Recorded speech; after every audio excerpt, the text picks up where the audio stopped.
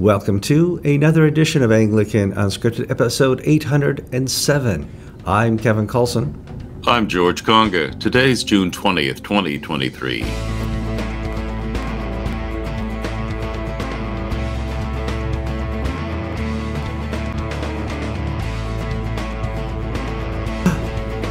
That's not Sasquatch behind me. Do you have a cafeteria in your RV, Kevin? No. We're here getting the generator serviced on our rig before we head out west into the Badlands, where we're going to do some boondocking, so we need to have power. So I'm here at a Cummins location in Des Moines, Iowa, and I'm in the cafeteria, which means we're probably under some time constraints before they all come up here and have lunch. You mean you don't use as home decor, EEOC, and workers' comp posters? No.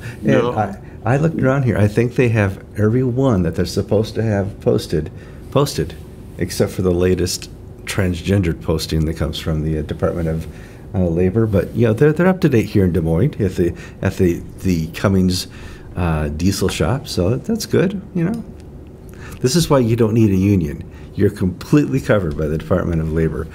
George, how you doing this week? I still can't find my ear things, whatever they're called. Yes. AirPods. I tried using Find My iPhone function, and it says can't be found, so it means the battery's run out. Dead. Yeah. So which means they haven't been pinched by somebody. So they're not in some baggage handler's back pocket. So I just have to keep looking. Otherwise, I look like all I need is a little Morse code telegraph key, and I'll play the part. Well, you're the person who you lost your passport for 8 months once, so I can't. You are not a person who always keeps things tediously in front of you, and that's why you're great on the show.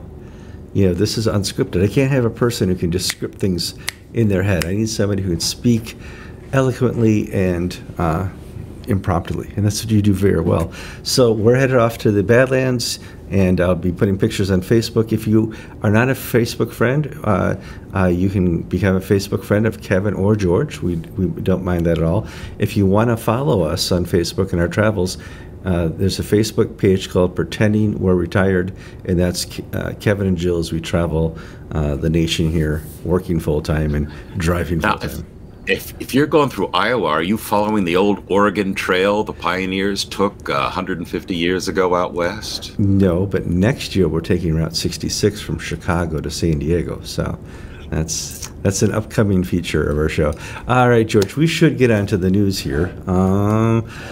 So my original diocese when I was an Episcopalian is the Diocese of Wisconsin, not the Diocese of Wisconsin, Diocese, what was Madison covered? Must be Milwaukee. That's in Milwaukee. Yeah, Milwaukee. It's so long ago, I can't remember this stuff. So the Diocese of Milwaukee, the Diocese of Fond du Lac, and the Diocese of Eau Claire have standing committees, and those standing committees have voted unanimously to form or to start to form a single diocese called the Diocese of Wisconsin. This is big news because, for the most part, up until the 1970s, the Episcopal Church in Wisconsin was pretty strong, George. Yes, Fond du Lac and Eau Claire were bastions of the Anglo-Catholic movement. Bill Wantland of the ACNA, and now been in Fort Worth for a while, was Bishop of Fond du Lac. But the Wisconsin diocese have been the victims of demography and Episcopal Church wokery. Fond du Lac is northern part of the diocese, and northern Wisconsin, like many parts of rural America, is emptying out. Kids, when they finish high school, if they don't want to stay on the farm, they leave. They go to the big cities. And there's less and less people, and the ability to maintain an Episcopal church, you really need like 100 people minimum to support the cost of a priest. And if you don't have that, then you have a half-time priest or somebody who's split between 2, 3, 4 different parishes, and that's never satisfactory. So less people come.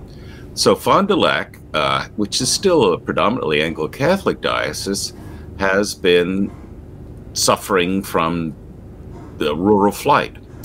Eau Claire, to the west of in the western half of the state still has some major towns and cities, but it too is seeing rural flight.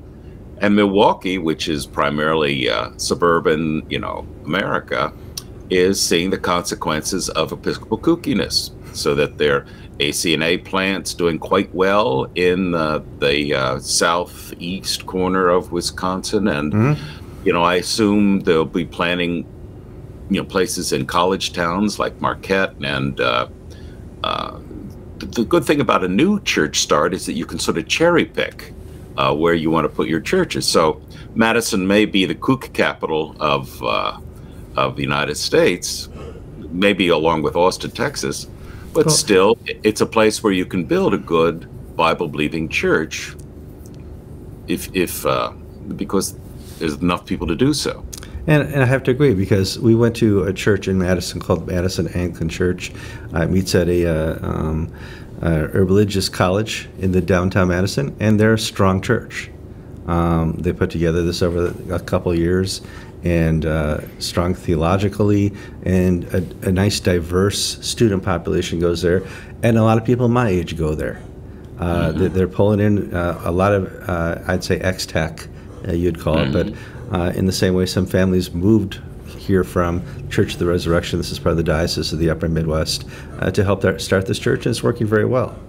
It's just one of those things that works in this dynamic where there's a vacuum to fill. People desire a church that's good in fellowship, great in teaching, that will bring their kids up in the faith, and that isn't kooky. And I can find that here in different locations in Wisconsin, sometimes not in tech. Well, and also, like, if Acton moved into, say, Kenosha or West Allis, one of these older mill towns, that you can get cheap property, but you don't have, if you will, the natural Anglican constituency that you have in Madison or in Marquette or the Milwaukee suburbs. I think that's true. There is a church that meets just outside of Kenosha, and they're struggling. And they're struggling because they don't have that generational tech dynamic. And there's lots of reasons churches struggle. But I think not having that generational understanding of liturgy is something that stops people from understanding how the Anglican churches work. So we have that rural flight here where we are in this part of Florida. When the teenagers finish high school, and if they go away to college, they do not come back because they go to Tampa or they find jobs around the country, because we don't have an industrial base here. We have a service industry base and agriculture. And the one fellow who is staying, I'm very pleased to say we now have an electrician in the church, because he went through he decided to go to trade school, and he's starting his 6-year apprenticeship to be a fully, whatever they are, certified, licensed electrician. So now, I've heard a rumor. That guy's staying, but his sister didn't. I've heard a rumor that there's a huge shortage of tech priests to fill his vacancies. I don't know how real that is, but there's not enough seminarians to fill the vacancies, and there's churches that are looking that can't find a priest, who apparently have money to hire a priest. Yes and no. There's always been a tremendous shortage of good clergy. Yes. I mean,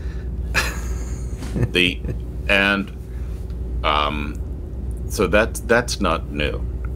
But what is getting worse and worse is that there's a shortage of clergy willing to go to Kenosha or West Allis or to the Rosebud Sioux Reservation, places that are not tourist destinations, if you will, and spread the good news of Jesus Christ.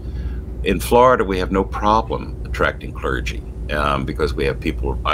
If you're a poor parish and you can't pay your own way, you can always find some retiree who will work for nothing, or for a modest stipend. You don't see that in the Midwest, in the North, in upstate New York, and things like that, simply because of demographic moves. I remember in 1997 or 1998, I was on a search committee for a church, Christ Church Parish in Watertown, Connecticut, and there were lots of conservative priests at the time, but of the priests that we were allowed by the bishop to interview and seek, 3 were liberal, 1 was conservative. Mm-hmm. He didn't want his diocese full of conservative priests, so he would limit the options. Well, that's very true. Yeah. And to be frank, Central Florida, other dioceses do it in the opposite way, where people apply, and then the bishop tosses out those who do not conform to his mind of the church. And because there are more liberal bishops than conservative bishops, many more dioceses by a factor of 20, liberal dioceses than conservative dioceses. The fewer conservative dioceses don't really have a problem attracting clergy, because people want to escape from kooky and crazy bishops. But it's the liberals who have a problem. But then again, some places will always be attractive. People always will want to go to New York City. People will always want to go to, parts of California and whatnot. Yes. So on to our next story. If I were in a Church of England cafeteria, I probably wouldn't see a whole lot of Department of Labor bulletins and placards. I don't know how much protection a clergy person has in the employment of the Church of England, because I just saw a story where 2,000 of them have joined a union, George. Unite is a service union that has many different branches, and the 2,000 clergy and church worker members of Unite have put a wage grievance out there. It's the first time there's union action by clergy, saying that the wages of clergy need to be raised to keep up with inflation. Now, this is important for several reasons, not just labor news. But first, it speaks to the failure of the leadership of the Church of England, that its clergy feel the need to get an outsider, a union, involved to see that they're treated fairly and equitably. Second, it speaks to the massive misallocation of resources within the Church of England, where they can spend $100 million on reparations, $11 million on redoing Lambeth Palace Library, but then they have some clergy in deprived parts of the country living in utter penury. It used to be parishes were self-funding from lands around at the glebe lands and things like that. And I think it was in the 70s or 80s, or sometime in the modern era, all of that was put under national control to make it equitable. Because there were some churches that had really great, pay for their clergy because they were in wealthy places and had a lot of farmland they rented. And then there were other poor churches that couldn't, rub 2 nickels together. The result has been the national church has sucked the money out of the life of the parish church. And wages for clergy have not kept up with the world. In the United States, I'll speak of the Episcopal Church, which I know. My salary, I'm a priest with this church of a certain size, and I've got 28 years seniority. My pay is on a grid. And I just happened to check this, and it's basically exactly the same pay as if I were a lieutenant colonel in the Army with 28 years. In other words, my salary, and if you look at it, it basically matches. Military salaries for officers match from a curate as a second lieutenant to a 4-star general and a bishop. They match that. In the Church of England, a lieutenant colonel in the Army with my amount of service would make about £85,000 a year. A priest of my size church and my seniority would probably make in the mid-20s, maybe a little higher. That's incredible, George. I mean, and here's the thing is that, and it's not just clergy. We saw a strike by junior barristers, by junior doctors. The professional classes are being squeezed to death in England. The clergy, doctors, lawyers, but not bishops. Not bishops. They have very nice places to live. Not DEI officers, not union. I mean, the clergy are being squeezed in the Church of England, but everybody else is doing just fine, George. They've got billions of dollars in the church commissioners, and the money is spent on these projects that will achieve nothing. These evangelism projects that, all this hype and all this money and all this then that, and all they do is they just they suck the work of the church is done by the parish priest. That's the front line worker. Diocese of Leicester is famous or infamous for wanting to create these minster communities, merging 10, 20, 30 churches into one great minster community with 4 or 5 priests to shuttle it around an area to cover everybody. And they're doing this because of cost savings. Well, I got a tweet from the Diocese of Leicester saying they're looking for another diversity and inclusion officer who will provide nothing to the growth of the church, who will provide, no growth, no income, if you will, if you want to look at it a business model. But the diocese with women's advisors, minorities advisors, interfaith advisors, archdeacons, area deans, rural deans, all these people, communications officers, all this nonsense, which provides no real growth to the church. That's money taken away from supporting parish priests. And you are not going to grow a church by having an absentee priest who shows up one Sunday in 4, or does your funeral and baptism, and that's it. You need people on the ground there during the week. You need them on the Sundays to do the work. And if they're not willing to invest that money, the church is dead. Well, no, I just read a story where the Diocese of Bolton is doing something interesting and innovative in the 21st century here. They have hired a the Diocese of Bolton's gone wokety woke by hiring a transgender dean. It's the Bishop of Manchester has a suffragan who's the suffragan of Bolton, and they have an archdeaconry of Bolton and Rochdale, I think. I saw that. Well, the Bishop of Manchester has decided to get a pair of mismatched bookends. He's hired Matthew Porter from St. Michael le Belfry in York, an evangelical parish. A fellow on his website says he's a Bible-centric, Christ-believing fellow. He's a conservative evangelical. He's done quite well. And he's been made the suffragan Bishop of Bolton within the area of the Diocese of Manchester. At the same time, the Bishop of Manchester, I'm going to say Peter Walker, but that's not right. The Bishop of Manchester has hired Rachel Mann to be the first transgender archdeacon in the Church of England. Rachel Mann was once a man, and now she identifies as a woman. She's way out there theologically. She describes herself as a feminist queer theologian. And so you've got these bookends. You got a conservative evangelical, and you've got a transgender feminist queer archdeacon.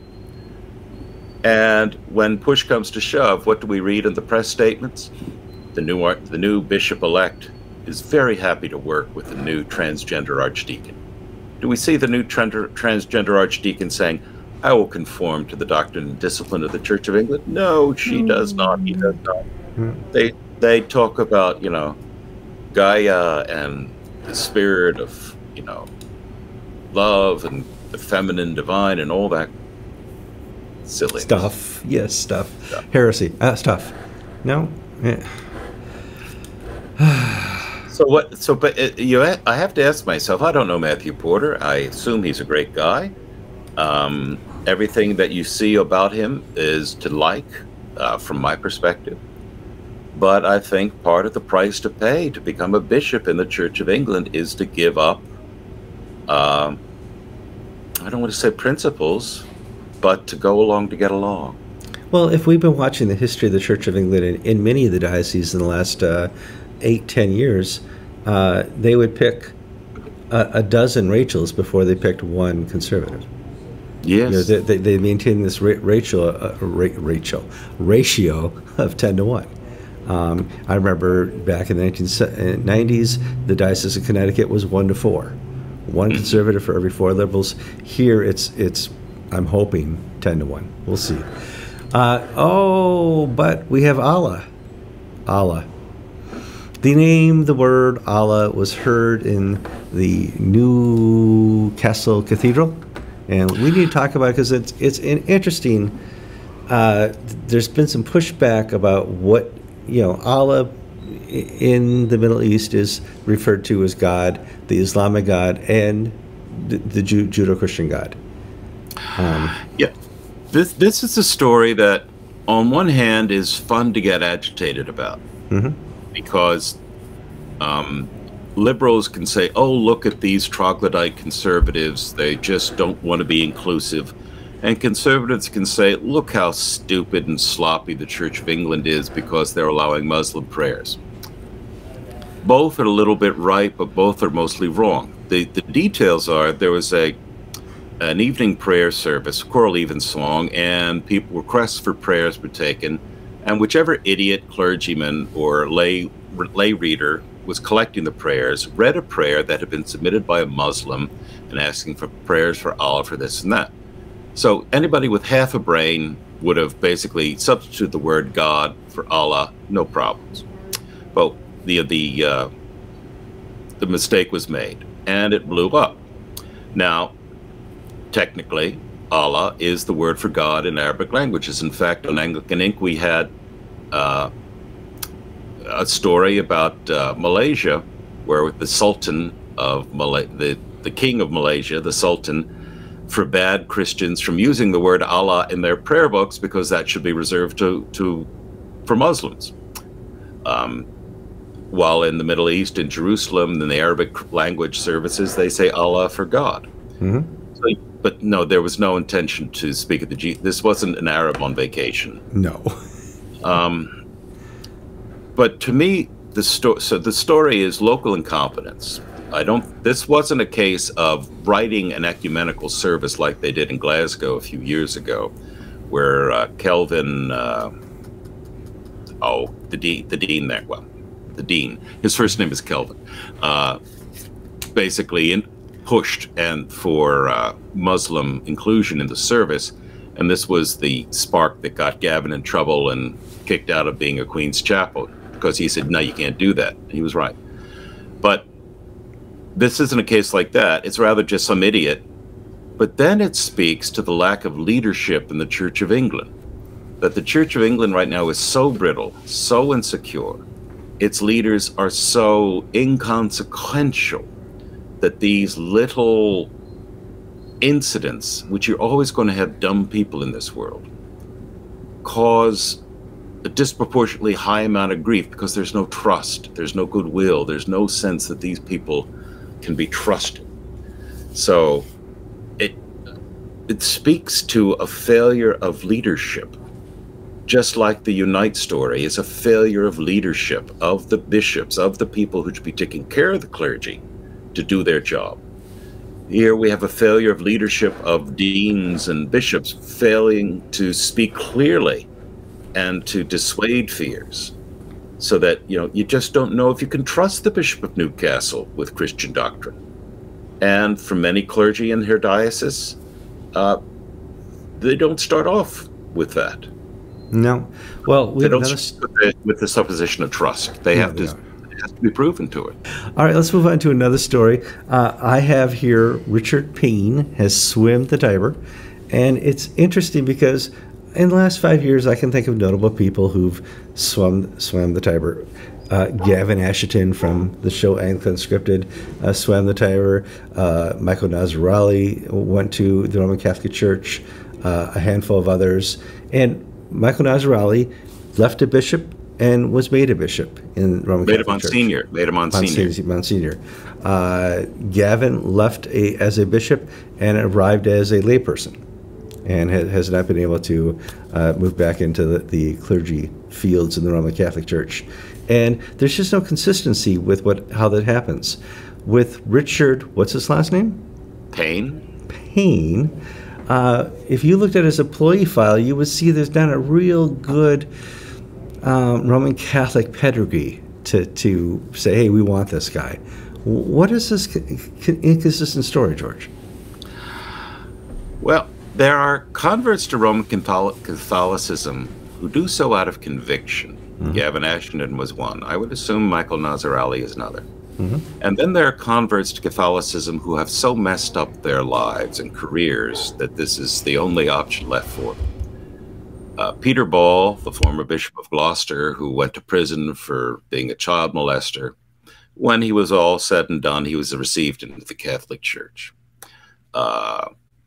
Richard Payne was Bishop of Monmouth, and for the last year and a half, 2 years of his episcopacy, he was on leave. And no reasons were given, but we all sort of knew it was a personal failing. And there were lots of rumors, which I won't repeat, about the reasons for this failing, but his tenure was not good. And he left the diocese in a total mess. Now, Payne backed women clergy. He backed gay clergy. He backed the full Church in Wales agenda. He was not an Anglo-Catholic holdout of any sort. So 2-3 years after he's sort of left active duty, he now reappears, being received into the Anglican Ordinariate in England, Ordinariate of the Chair of St. Peter. I'm sorry, Ordinariate of Our Lady of Walsingham. St. Peter is the U.S. one. And he's going to be ordained as a priest to serve as a Catholic priest. Which begs the question, did he sober up? Did he clean up? Did he get his act together and then have a faith conversion? Or is this basically he wants to keep busy and he's unemployable in the Anglican world because of his past screw-ups, but the Catholics will take him and make things all shiny, new, and clean? I don't know. But this is not a trophy, if I were a Catholic apologist, that I would be hanging on the front row of convert trophies. All right, on to our next story. If people don't know, the church I attended in Connecticut before we left for the last few years met in Bridgeport. It met in a synagogue. It rented space in a synagogue as it's trying to transition into a permanent church. And nobody had any trouble with that. You know, we talked to our bishop. I don't have a problem. The bishop said, no, we had no trouble with that.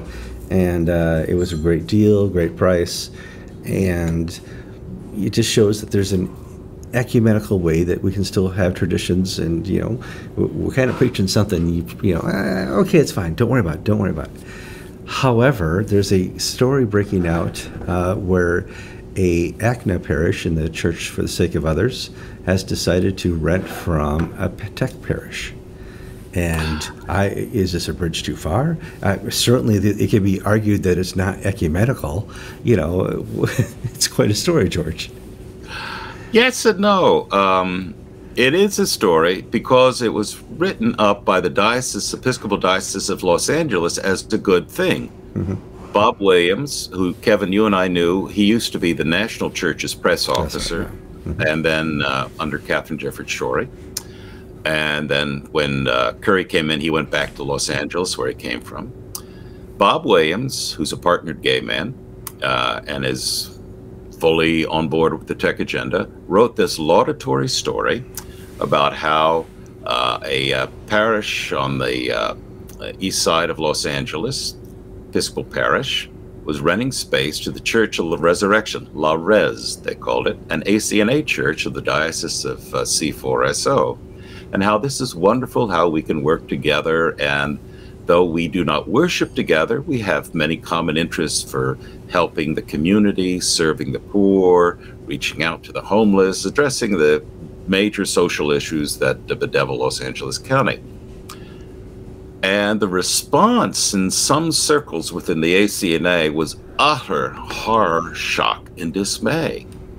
That by meeting in an Episcopal church, this C4SO parish now has Cooties, that it will be importing the TEC disease into the purity of the ACNA.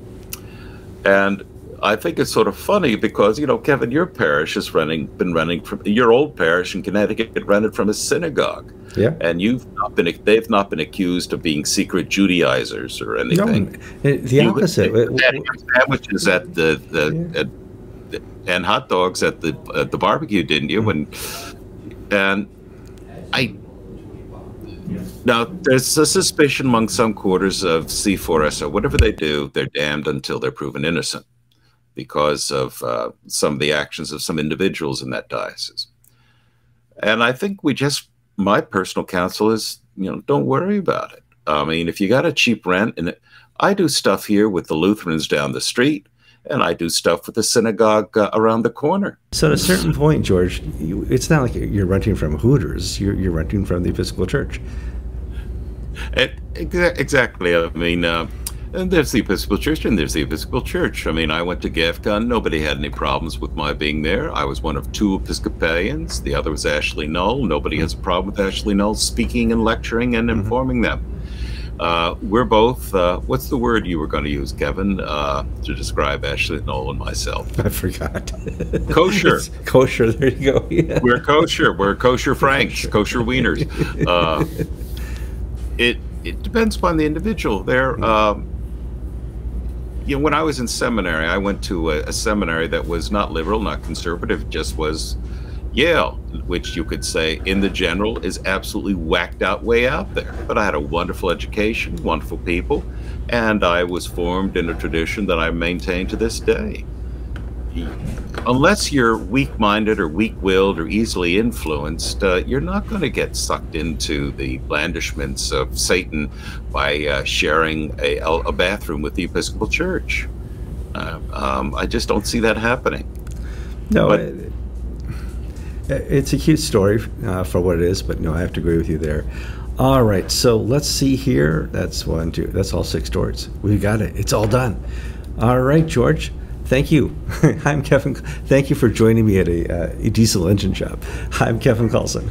And I'm George Conger, and you've been watching episode 807 of Anglican Unscripted.